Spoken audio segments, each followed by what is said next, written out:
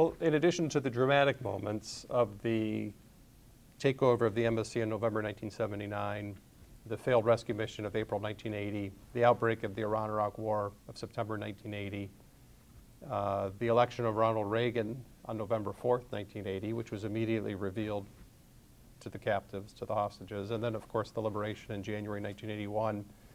Another striking feature of the diary is how it records the audacity and the resistance that Mr. Ode and his American colleagues displayed. And you can find elements of this on almost every page. In a thematic level, the document is heavy with their uncompromising refusal to recognize the validity of their captivity, their repeated demands that they be released or that their immunity be respected, their occasional rebellion against something that their captors were doing. Every once in a while, a captor would blindfold one of them and make them go outside, or would insist on blindfolding them while they were walking to the shower facilities. And they would refuse. They would say, I'm not going to do that, and they would tear the blindfold off. So small, inconsequential acts of resistance, perhaps, but one can sense that they were no doubt important to the captives to be able to make a stand and to insist that their integrity and that their rights be maintained.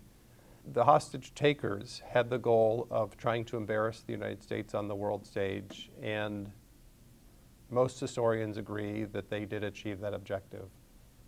The Jimmy Carter administration had the responsibility of dealing with the hostage crisis. President Carter initially decided that he would use peaceful means to try to liberate the hostages. Again, probably calculating that they wouldn't be there very long, a few days, a few weeks at most. After a few weeks passed, maybe a month, certainly they have to let them go by then. No one in the Carter administration anticipated it would last that long. And when President Carter initially decided he would use peaceful means, he rather stubbornly insisted that he would continue to use peaceful means. About 5 months after the crisis began, he decided to shift gears and go to military means. But then we had the failed rescue mission of April 1980 that was deeply embarrassing to the U.S. government, and that led to a feeling worldwide that, boy, the United States maybe is just an empty shell of what it used to be if it can't even carry out a small-scale rescue operation against a third world country without ending in disaster and profound embarrassment. And then President Carter went back to the diplomatic mode, trying to work every angle he could to spring the release of the hostages as quickly as possible. He probably calculated that if he could get the hostages released unharmed, that there would be massive celebrations at home and ticker tape parades, and that somehow that ticker tape would fill the ballot boxes in the presidential election of 1980, meaning that he would coast to an easy re-election against his Republican competitor, Ronald Reagan. What happened instead is that the captors held on to the hostages until after the election. Ronald Reagan defeated Jimmy Carter. There were lots of reasons why the voters preferred Ronald Reagan over Jimmy Carter in the presidential election of 1980. The economy, Carter's sense of leadership, other issues certainly are worth mentioning. But the Iran hostage crisis is very near the top of the list, perhaps one of the most significant factors determining the outcome of that election.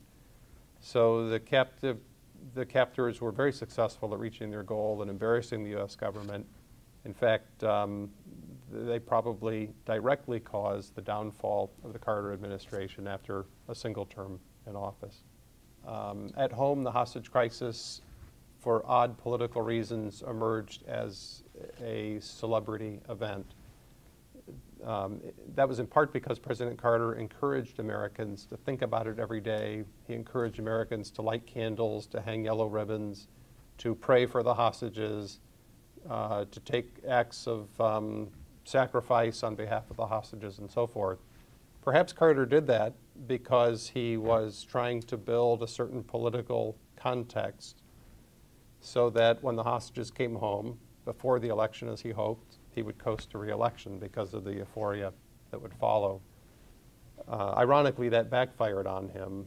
Because of the attention being invested in the hostage crisis, it became a subject of angst and frustration and embarrassment for many people, and that probably came back to haunt him in the election of 1980.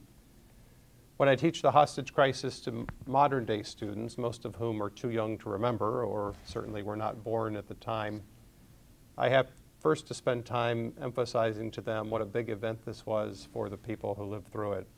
Because when they look at the facts, they don't understand why it emerged as such an amazing drama at the time that it unfolded. I mean, after all, it was only 52 American officials taken hostage. They were maltreated, of course, but none of them died. Eventually they came home. That doesn't really compare to something like the Vietnam War or the Korean War, or World War II. So their first question is, what's the big deal? Why are we even talking about this? We've had other episodes of hostage taking in Lebanon and other countries around the world, and we don't give them that kind of attention.